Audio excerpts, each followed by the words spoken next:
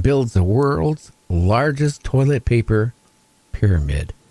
It took 27,000 rolls of toilet paper to construct the world's tallest paper pyramid. Why would you waste that much? You know how that's a lifetime of toilet paper.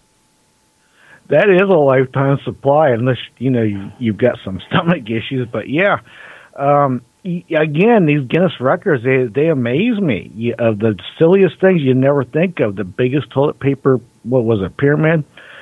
Yeah, that is amazing. But think of the time and the effort these people put into doing that. Boy, if they channel that energy for something a little more positive, they could really be some movers and shakers out there.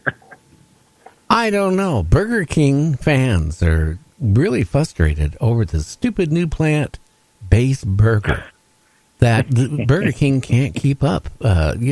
Just putting them out because everybody's buying them. Oh, boy. I still say, listen, cows have been for a millennia been making the best burgers taste like meat. So why change? Why use plants to taste like meat when cows have been doing it perfectly all along? Oh, boy.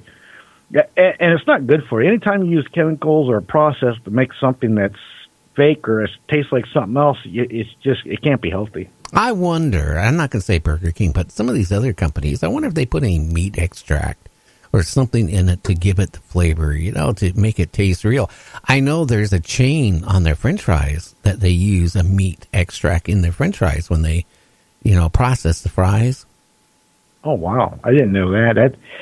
That whole word process, that's just gives me chills, because whatever happened to just food? Quit messing with the food. Leave the food alone. Don't try to make fake food. Just leave food as food. Dang it. I don't like eating processed food. I mean, seriously. Me either. Well, that makes two of us. Probably a lot more people out there, too. Now, do you have one or two stories before I get back into the, the wacky, crazy, news? Oh, I got all kinds of stories. What kind you want to hear tonight? Well, since we got a guest on UFOs, well, how about something on UFOs? Okay, let's see what we got here. Yeah, there's, where'd it go? Oh, here's one on UFOs. The former astronaut from the UK.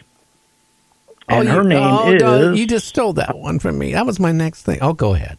Oh, what? Oh, go ahead. You can go ahead. Why not? I'll just go to something else. Mother. Anyway, her name's Dr. Helen Sharman, and she was Britain's first ever astronaut. And she is certain that we are not alone in the universe. And she goes on to say it's possible that they're right here, right now, and we simply can't see them. And she thinks that aliens do exist, and there are so many billions of stars out there that the universe, that there must be all sorts of forms of life everywhere out there. I kind of agree with her, on that. I've said that before on here. Matter of fact, I think I said it just a few days ago, to be honest with you. And also, I had another one here. Where'd it go? Let's see. Oh, cryptid. How about cryptids? Oh, go ahead. Here's one on cryptid. Now, this is a woman's Bigfoot sighting. Let's see. She was fishing along the river, her and her friend, and they were up a rock wall. It was about 8 feet high above the river. We had been fishing there for about 2 hours, and when we saw a herd of deer cross the river away from us, about 5 minutes later, we could see something moving around in the woods directly across from where we were sitting. And the river is part of the reservation. It's an Indian reservation. And we just figured it was a deer and continued to fish. Then we realized that it was not a deer. It was something that stood up on its hind legs. It looked as though it was trying to eat leaves off the trees. Now, the sunset caught its eyes, and I realized it was looking forward at us with these glowing reddish-orange eyes, glowing from the sunlight. And I'm not implying it was possessed or scary demon eyes or anything like that. But as I was trying to figure out what this deer was doing, I realized it was staring at us from the woods. And this is when me and my friend and I realized it was not a deer at all. a large black image that was standing on two legs, staring right at us across from the river. So, kind of like similar to the sighting you had across from a ways there, and you realize it wasn't a bear or a deer or anything, and then it kind of sent chills up their spine. I guess it would. Yeah, I guess it would too. My goodness. I couldn't imagine coming across something like that. Also, there was a huge, bright UFO over St. Augustine, Florida just recently that was reported, and that was on January 3rd. And let's see. Here it goes. Here's what the witness says. And there is actually a video of it, too. Attached video showing at their time. Pictures. Let's see. In addition to the pictures and the video of the orangish reddish light that appeared during the same 2 weeks nightly in the southwest sky at about 45-degree angle and hovered, then moved after about an hour or after dark, and it moved west across the sky nightly until we couldn't see it. My husband, who actually recorded this video on this phone, had an experience about 20 minutes after this recording that he still won't share with me, and I don't know if he has any video or picture evidence, and I still don't know what happened other than it really freaked him out. So that kind of almost sounds like he might have been abducted or had missing time, and he's really freaked out. What do you think?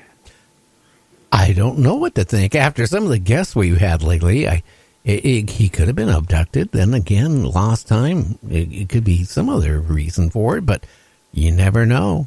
You know, there's a group of people out there said there is no UFOs at all.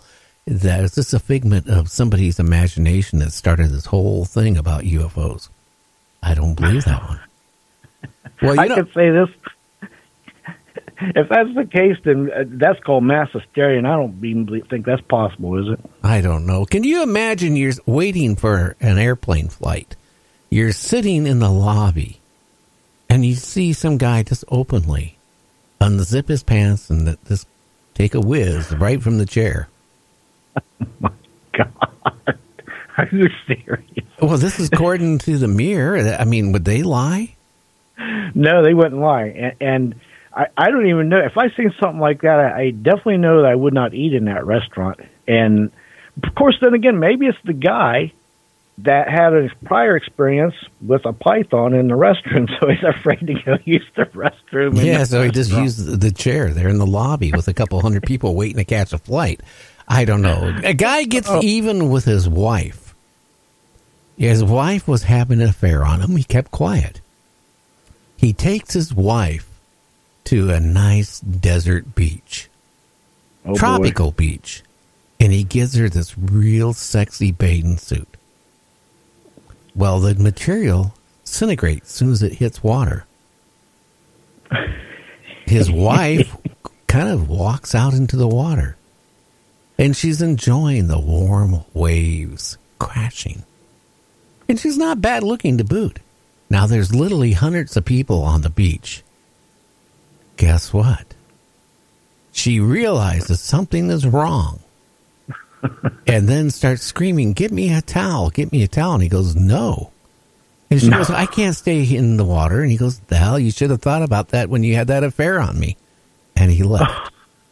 Oh, he had a little revenge plot. Boy, you put a lot of time and effort into this one, I'll tell you. Yeah. You went and got a disintegratable bathing suit and everything. Probably went to a crowded beach, but... That's right. And on a tropical beach and a desert beach, a nice hot tropical beach. And she went out there and with a nice bathing suit and had to come out with nothing. Some women, that wouldn't even bother, though. I got news for you. But, yeah, that would be a shock. If you're going in the ocean, next thing you know, your bathing suit just kind of melts in the water. That would kind of send a shock to your system, for sure. Well, I don't know. It kind of scares me. Yeah, it would scare you. I'd scare anybody. Especially, it depends on, I guess, what the wife looked like, I reckon. Hell, it could be really scary more ways than one. Yeah. But I guess it's a good way, to get back at your spouse. That's a heck of a way to get back at your spouse. Yeah. I don't know. And Hey, speaking of craziness, there was a woman who admitted to passing off her dog's urine as her own for a drug test. Yeah, well, that didn't pass very long, did it? As soon as they checked the urine, they knew it was non-human. I mean, what do these people think? Could you imagine if they'd come back and said, "Ma'am, you're going to have puppies"? Goodness gracious. Oh, ma'am, you got rabies.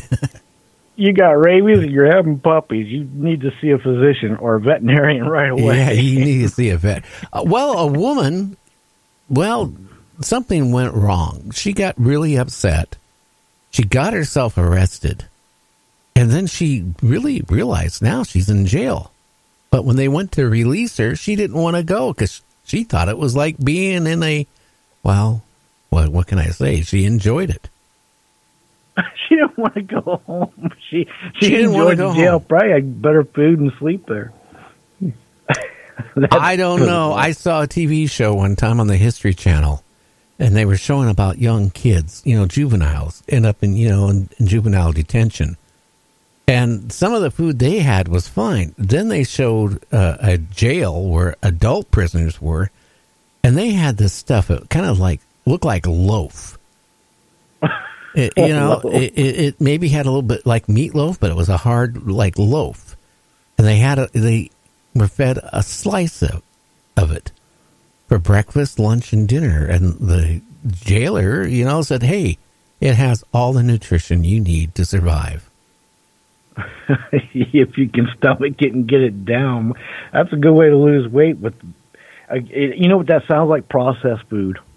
All over again. Yeah, it sounds like what they probably did is throw everything they had in there and make this horrible, whatever concoction. Because you know what they said? They don't have to give you good food. They just have to give you food where you can survive on. Yeah, all they got to do, as long as they meet the certain levels of codes, and that doesn't mean it's got to, believe me, that's not good. As long as they meet the certain codes, hey, like you said, they can mix it all in one thing and make some mold look like a hockey puck, and it's got all your daily nutrition in it, and that's all they got to do. I know. It's scary. Of course, I've never been in jail yet. I knock on wood, I never do. But I can tell you one thing. You're supposed to be innocent till you're found guilty, right? Not in this country. No, if you were actually innocent till you're proven guilty, then why do you have to eat prison food? Why can't you just order, McDonald's and have it, catered into you? If you can afford it, why not? I mean, if you're not guilty yet, you're pronounced guilty, you're actually innocent. So why do you have to eat that stuff? Listen, I'm not arguing with you. I agree with you, but they kind of want to make it hard for you. They want to make it miserable for you when you're in there. Another trick they like to do when you get in there, especially these little jails that they hold you overnight in or something. Now, they like to turn the heat up to 120 degrees and burn you up or freeze you out, either one. I don't know that. I never found that out. I've seen where they actually have taken people and put them on chairs and then got the fire hose going. Yeah, and I'm telling you another thing. If you ever get put in a jail in a big town with 1 million people where the phone book is about, 4 inches thick, they will put you in a chair and work you over the phone book a few times, too. I'm just saying. Oh, guess what? It's time for a break. We'll be back in 3 minutes. And at the top of the hour, who do we have on our show? We have Rob Shelsky, and we're going to be talking UFOs and the dangers of them. Yeah, so everybody stay tuned tonight. You're listening to Night Dreams Talk Radio After Dark.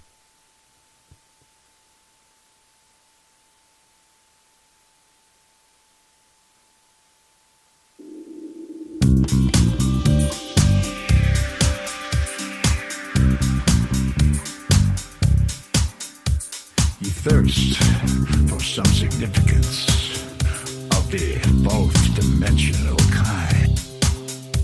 You enter a realm of spirit, of sight and sound and mind. Your radio is a cosmic doorway and your psyche begins to spark.